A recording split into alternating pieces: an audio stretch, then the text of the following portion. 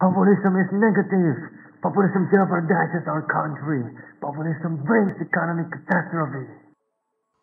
Can we stop for a moment and think about it clearly?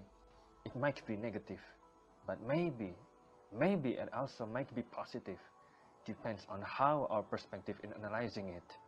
Populism is one of political communications used to win and influence people's heart from a long time ago. Populism and democracy are actually close one to another. These political communications are based on the people, to the people, and from the people.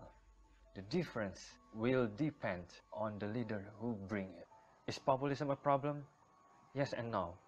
The actual answer will not depend on the populism, but on the one who brings it. Now we're back to you, future leaders.